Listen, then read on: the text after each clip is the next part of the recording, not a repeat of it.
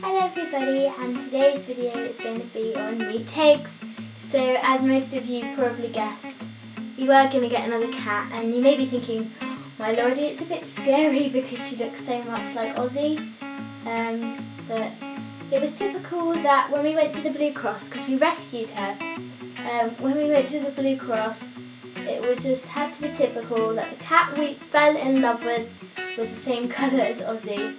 As you can see by her now, she is just so relaxed, so gorgeous, aren't you? I'm actually surprised how her reaction, and she just loves humans. And you can see this is her second day and how relaxed she is.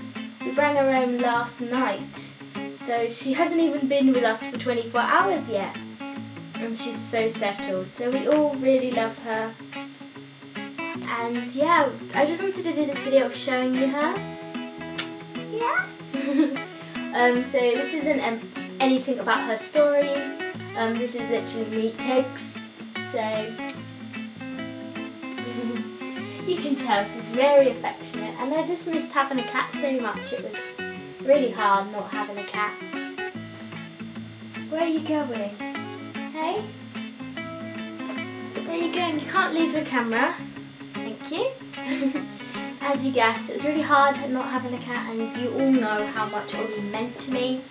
And if you didn't know, Ozzy was my past cat, and he died from getting stuck in a car bonnet, which was horrible.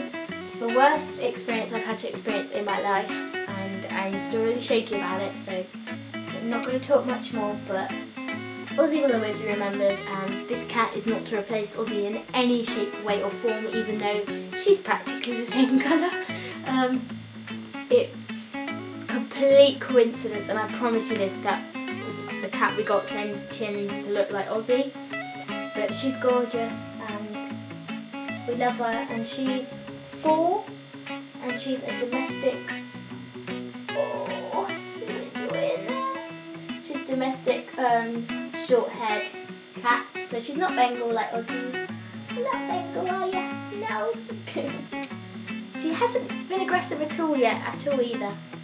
She's completely calm, and as you can see, she keeps pummeling the duvet. She's just so affectionate and so lovely, aren't you? Yeah. You can see she just wants a bit of love, and like I said, she hasn't even been with us for 24 hours yet, and this is what she's like, so she just left us now. I'm sorry I look a mess, I don't know whether you can see me or not, and I'm in my pyjamas, but I wanted to show you her. So we got her from the Blue Cross, so we adopted her in the same place that we adopted Ozzy. We decided that we wanted to go to the same place. Ozzy. It was really quick, and yeah, we really thought they were a really pleasant place to go. So if you're looking to adopt a cat, please consider going to a rescue. I just couldn't pressure it enough how much you should go to a rescue.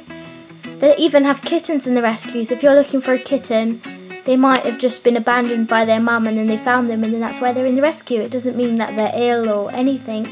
I'd really recommend you go to rescues. I'm so buying cats in pet shops. It's unbelievable. There's so many in the wild that need homes. I'm sorry you can see the tripod here. Just move it out the way. Sorry, Tigs. So yeah, please consider going to a rescue. If you'd like any, oh dear.